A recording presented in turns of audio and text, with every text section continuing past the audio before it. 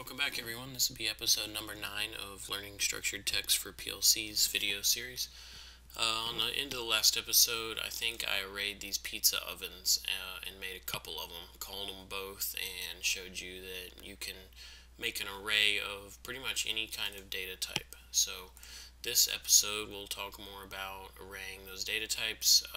I'll talk a little bit about enumerations and a little bit about structures and an example of each one of those. So we sort of covered arrays already informally. The thing I forgot to do here was to define a counter for my timer. For my for loop. So now that that's taken care of, one other thing I'm running into is I don't really want to have to hard code these values, so sometimes it's nice to do like max ovens or something like that, and so you can actually define your array with that. And so then down here in a var constant, let's see if I can remember how to do this. So that would be a dent equals 1, which is really 2, because the array starts at a 0. You can really start the array at anything. You can actually, strangely enough, start the array as a negative number, so you can have like a negative to a positive array. It's kind of neat, but probably most programmers would shoot you for that, so I would steer clear of that. Anyway, so you can put max ovens here, and that way we'll make sure we don't overrun and try to call this with the wrong parameter here, because it'll let you try to reference this with like a 15 there if we don't have 15 array element items, and that won't necessarily page fault your PLC, but pretty much it will eventually. It does weird things on read. If I were to write data here, it would be particularly bad, and I guess technically I am writing some data, so this is going to be off in no man's land if you get these numbers wrong. So it's always a good idea to validate those and make sure they're in range of your array. So there's a few other tricks as well, like an array checking function that you can put in your code that'll kind of automatically check arrays for bounds and stuff and keep bad things from happening. But anyway, if they're happening, you've got trouble. So I needed to fix that. So for 0 to 1, call it with the I. So that's going to go through and call both of those for me, and then all I have to do if I want more pizza ovens is change this to like 5 or something, and now I've got a total of 6 ovens counting oven number 0. So get that back here to 1 and move on. I will show you similar syntax if you want, for instance, an array of booleans. So you would do array my bools, and it's an array 0.100 of bool. So this, when you look at it online, will just be a list of true falses all the way down, and that's it. You can do that for any data type, integer, integer, real, all of these things, strings you can do. So you can pretty much array anything. It's pretty cool.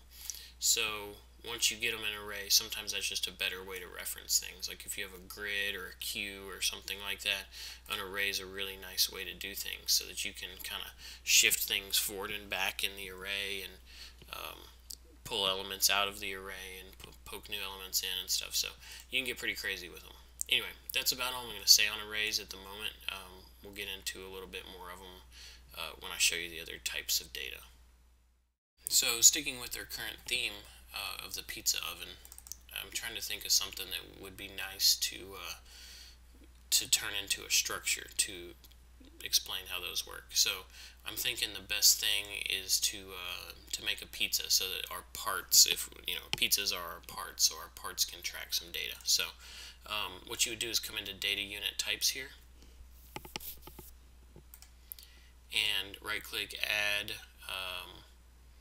data unit type here, DUT, and what we want at the moment is a structure, so we'll call it st_pizza. So this nomenclature is capital ST underscore for the definition of a structure, and then each element that you instantiate of that structure has a lowercase st like that. So things that we care about on a pizza. So let's do, let's say, is there a pizza, like does it exist? That probably seems a little odd, but I'll explain that in a minute. What else do we care about? Let's see, DT time entered oven, and we'll call that a date time, and DT time exited oven. It's a DT. We'll do a something like a T time in oven, T time value, and then let's do a for now we will do pepperoni, and that's a boolean, and so we'll say that goes true if the pizza type is pepperoni. So what this is doing is we've now made a definition, or this is called a structure, but a structure definition that we can then come in here, and in our pizza oven we can just say, instead of these pizza done, pizza in oven, pizza on deck, we can now define locations for our pizzas. So st, well, actually I jumped ahead a little bit there. Let's turn these booleans into structures. So anywhere B pizza on deck happens, we'll turn that into st pizza on deck, and it's of type st pizza. So now that's going to break all of our code basically. So anywhere we do pizza on deck like this, I've got to go in and change it to st pizza on deck dot be exist. So we're saying there is a pizza there in this pizza on deck location here. So I'm going to go ahead and knock those out everywhere in the code that we used them, and I'm just going to change this. So I'll be right back. Alright, so I got that all fixed up now. Let's log in and do a quick refresh on what's going on. So basically, we start a new pizza here, it immediately goes into the oven.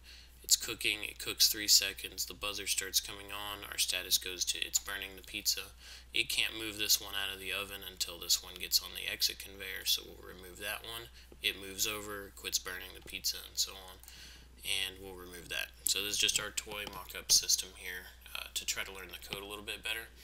So what I want to do is actually track these pizzas and have some sort of data associated with them. So we've used a structure here. Let's go back to our definition. We've used the structure to define that. And basically, inside of FB Pizza Oven here, you can see that structure instantiated. So I've now just use the exist bit to show whether the pizza is present in that location. So each one of these is a location of possible pizza, not actually a pizza. So that be exist means, do we have a pizza in this location? So what we can do, we've got some problems. So at the moment we say if there's one on deck and there's not one in the oven, to take the one out of in deck and put it in the oven. So what we really need to do here, or what I typically will do, is I will say that the pizza in the oven now equals the pizza on deck. And so that'll copy that entire structure. So we don't need to go and call out every single element. It'll just copy that structure over. So we're moving the pizza and any data that it has associated with it in the structure here over with it into the oven. So the other thing we need to do now is delete this one. So there's not a super great way to just null out a structure typically, or at least not that I'm aware of. So what I'll often do is do a var constant here, and I'll do a st null pizza, and that'll be an st pizza, and I intentionally just leave this blank. And so anytime you want to remove a pizza completely, like we took this one off of pizza on deck, we can copy the null pizza into it. So we will remove pizza, and typically this would be st null pizza or something very obvious that that's a constant. All caps is what I usually use. So anyway, we've done that. Now when the pizza's in the oven, we need to move that data along with it. So we'll go back down to our state machine. Can we move the pizza out of the oven? If the one that's done doesn't exist anymore, we can now turn it off and move the one out of the oven. So this is where we need to do our same thing. Pizza done equals pizza in oven. and so now its existence will travel with it because we already existed, quote unquote, it way up here. Right here, we've already existed it, so it traveled into the oven, and it traveled into the oven on this line here, and it travels out of the oven on this line here. So we've got the same thing though, the pizza in the oven we need to null out, and let's null that like so, and turn the buzzer off just like we did before. So you might start to notice that this would be a lot more difficult to worry about the timing of when the pizza is in the oven, when this next one's coming in, if it all sort of happens all at once. So having the state machine is very helpful to know that if you're doing a lot of this data moving back and forth, that it all happens in order in the way you want it to happen. So that should be about it. The only other thing I can think of is when we push those buttons, all we're doing is nulling the existence of the pizza, I want to say. So when I'm removing, I'm nulling the existence of the pizza, which is good, but that data is still going to be lingering. So rather than nulling the existence by turning it off, I will null it by nulling it, really. So if we're loading a pizza, the data has already been nulled back here. So we're about to load one into an empty slot, it's going to exist it. So that should be all good. No data, initially we don't have any data, so we can add some stuff with that pepperoni bit later on, and that should do some good stuff for us there. So let's just see if this works now. Memory's moving because of that new data structure, so be aware that some memory does move around from time to time. Let's see if we broke it. New pizza ready, it's on deck. It's done. It automatically moved out just like it's supposed to. I think it's working. I think that's what we wanted pretty much. Let's move it, remove it, done. We tested everything. Okay, so back in main, we've got FB pizza oven that's of type, let me move out of the way, of type FB pizza oven. It's got some inputs to load and remove the pizza, things like that. It's got some triggers that handle some of that stuff, a timer, and then here's our structure we created. So the null, of course, is just null everything. So even the date times are back in 1970, just hanging out. These pizza dones, all nulled at the moment with the system just sitting here. So that's what they look like, and you can pop through all these. So keep in mind there might be some merit to actually making these an array. I would suggest it, because if your conveyor gets a lot longer and stuff like that, it's super easy to change the bounds of that array and handle all, what different areas do what, and so on. So one last thing I wanted to talk about on this video is we've got this structure here. Oops, let me hop offline. The structure here, we have this B pepperoni. So imagine, of course, we're going to have more than just pepperoni. So what you could do here is make this like a dent and call it like I type, something like that. And then this would be like 0 equals cheese, 1 equals pep, 2 equals sausage, right? Something like that. So the problem with this, of course, is this definition has to follow around in the code, or else you have no clue what's going on. So if only there was a way to enumerate these into that, and there is. So we will do a new data unit type called an enumeration here, and we will call it pizza types, and I call that with a capital E ahead of it. E pizza types, open. And enumember, ooh, that's new, they added that. So here we would do E type pepperoni, and let's grab that and that.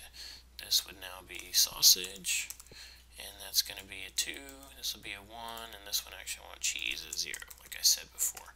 So the reason I put, well, E is it's an enumeration that helps you know it's not some other variable name or something like that.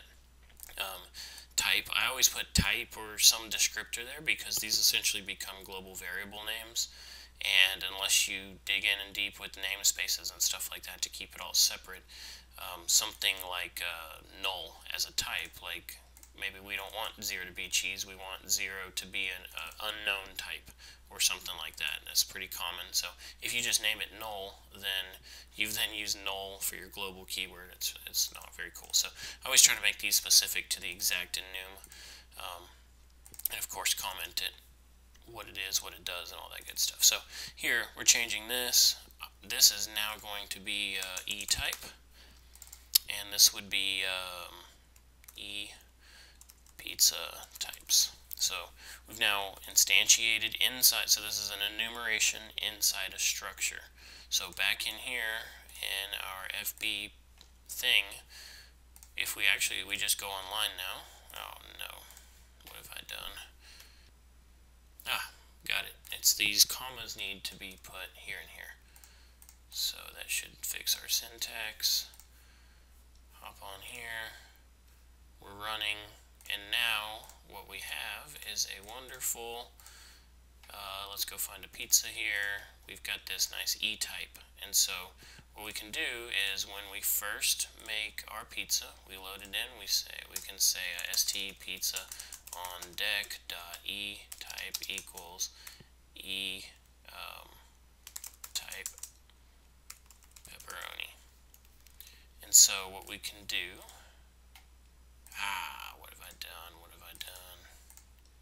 E type equal. Aha. There we go. So now we're saying it's type pepperoni. So this one says type cheese here. Type pepperoni, you can tell its constant is 1. You can literally define each one of these as a literal, or you can leave them all blank after 0, and it'll auto increment. So you really don't have to care about that number. Just be careful, because when you integrate with an HMI, they're going to want that number probably and be able to decode it, and it's kind of a mess. So anyway, moving forward though, we've now given this a type pepperoni every time, just for now, to keep things short here. So I'm going to make a new pizza. It's in the oven now. I'm going to make another new one, blah blah, they've moved over. So I can check that last pizza in the oven, or any of them really, and it's type pepperoni. So if I want, I can hop offline, just let's do sausage. Back online. It's kind of a cheesy way to do it. But that now we've got one in slot 1, so check back here, pizza on deck is type sausage. So as I move that, let's do it just for the sake to be sure. So now that's the sausage one in the oven, and now that's the sausage one on the end, and let's check it. The done, oh sorry, which one is it? The done one is sausage. So our data is traveling along with it. So as we start populating these, and picture, a conveyor that moves on with it, you want to know where those are. Say a robot's got to pick up all the pepperonis and move them into a box, or pick up all the cheeses, move them into a different box.